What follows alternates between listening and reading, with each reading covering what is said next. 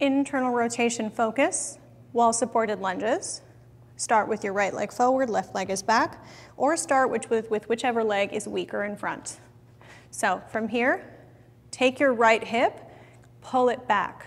Then turn your whole body a little bit to the right, but keep your right toes facing forward. It's a little bit challenging for the balance. From here, I will let you know where to hold a weight, either at the chest, with your left arm only, with your right arm only, or both. Hold your hands at your chest if this is just body weight. Pull your right hip back, right knee tracks forward.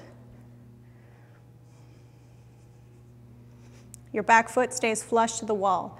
Push back foot into the wall, push right foot on the way up.